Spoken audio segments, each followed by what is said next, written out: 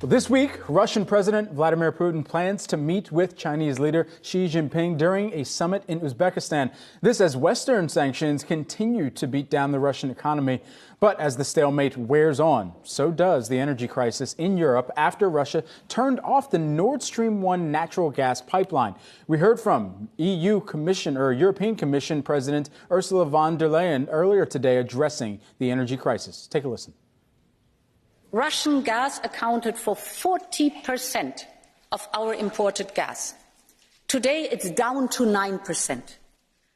But we also see that Russia keeps actively manipulating our energy market. I mean, they prefer to flare the gas instead of sending it to Europe according to the contracts that are existing. So this market is not functioning anymore. Joining us on this now is Yahoo Finance's Rick Newman, who is looking at what's ahead for Putin's energy war. So where should we start with this? What's the first thing we need to know? I mean, let's start with Europe. They have a much worse problem than we have here in the United States. I mean, luckily, we have plenty of natural gas here in the United States. Prices here are double what they were a year ago, and those are futures prices going into the winter. So we're going to have higher heating costs here in the United States, but nowhere near as bad as they're going to be in Russia, where gas prices are around 6 times higher than they were at this time last year.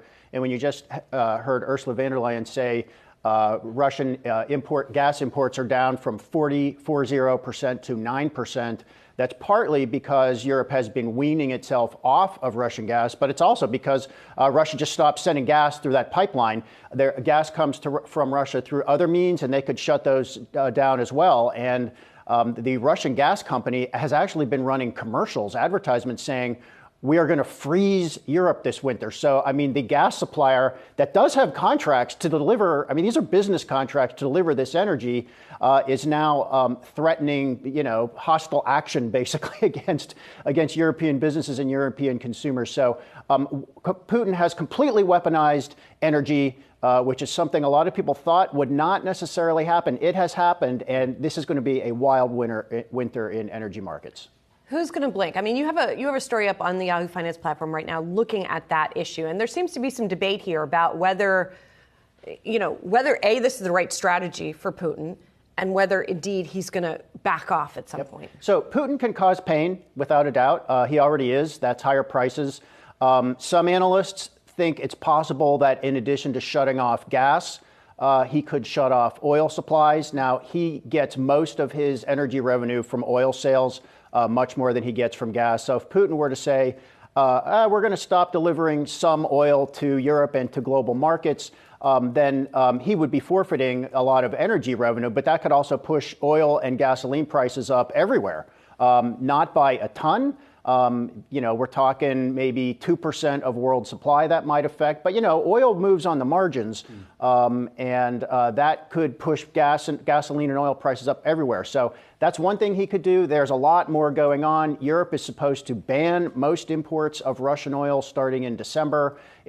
Some people think that's not going to happen because it would just be too difficult to pull off. But like I said, it's going to be a wild winter for energy markets. And let's talk about the other constituent on the other side of Russia. China is what I'm talking about. And Xi Jinping and Vladimir Putin are meeting right now in Kazakhstan. This is the first time, they've met since the pandemic, right?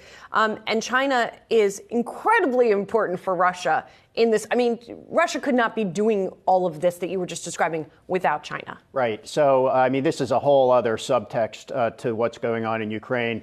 And I doubt Xi Jinping is saying, hey, great job on that war in Ukraine. Xi Jinping is in a bad position because just a couple of weeks before Russia invaded, I mean, we think Xi Jinping did not know Putin had decided to invade Russia. He said the relationship between China and Russia has no limits, implying that he would support Russia no matter what. Now, after the invasion, the fact is China has not really done anything to help Russia. They have not substantially increased imports of technology and other things that Russia can no longer get from other countries because of the sanctions. They are buying Russian oil at a discount, so China is saving money on the war, but they have also not criticized the war. And the reason this is so important to China is Taiwan. So China is looking at, the United States and Europe's reaction to the Russian invasion of Ukraine, wondering, is something similar going to happen if we would ever decide to invade Taiwan? So this is one of the most important things about the Western reaction to the Russian invasion of Ukraine is what message it ultimately sends to China. So there's a great argument for that is one of the main reasons it is so important to stick with Ukraine no matter what and be allied with them until the end, until Russian forces are out of there or at a minimum back to the pre-invasion boundaries.